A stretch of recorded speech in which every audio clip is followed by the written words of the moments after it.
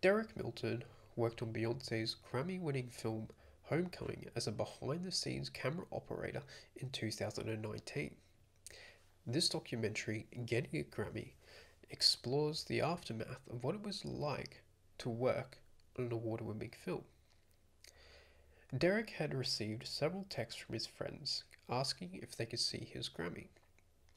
Unfortunately, only the directors and producers are the ones who actually receive an actual trophy. But Derek agrees anyway, and he has to try to source his own Grammy for a celebration party. The narrative structure of the documentary is strictly linear, and it follows Derek as the main character while he deals with the complications of planning this party. The story is simple and straightforward, with each major event serving to progress the story. Due to the story being told by Derek from his own perspective, the mode of the film very quickly identifies itself as being a participatory documentary. There are three main characteristics of a participatory documentary. The first of which is that the filmmaker is a character. Because this film is about Derek, and we hear his voice narrating throughout the whole film, it's practically impossible for him not to be regarded as the main character. The second characteristic is that the interviewer's questions are also included within the edit. Although there are no formal interviews present within the film, there are moments where screen grabs of message threads between Derek and his friends are also on screen, along with accompanying voiceovers from those people. If we were to treat these moments of discussion between Derek and his friends as interviews, we would see that Derek doesn't omit his own questioning from the edit, thus meeting the second criteria. The final criteria for participatory mode is that the viewer is aligned with the filmmaker. Very much like the first criteria of the filmmaker as a character, what we as viewers experience is Derek's point of view.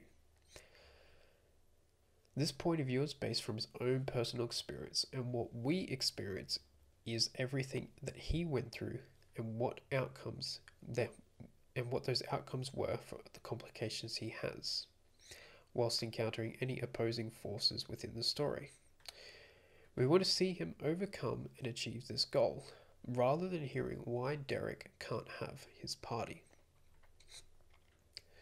In terms of the film's style, Derek incorporates his comedic and quirky personality into what we see and hear on screen, whilst also drawing on techniques he's used in previous works. The most standout feature of the film is the lack of moving images.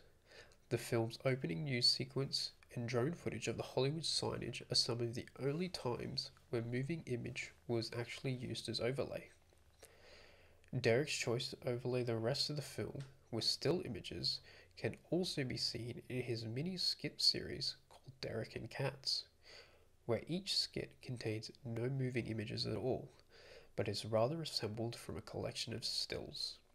The still images play into the fact that the documentary is Derek telling a story, and what those still images do is almost turn the film into a storybook. The relationship between Derek's choices of content, mode, and style are elements which he is personally invested in. The film is his story, and with his friends, and he told it in his style. If Derek was to utilize a different mode to tell the story, it would lose some of its personality. An expository mode would not fit the story being told due to that mode being more suitable for setting up and exploring a certain argument.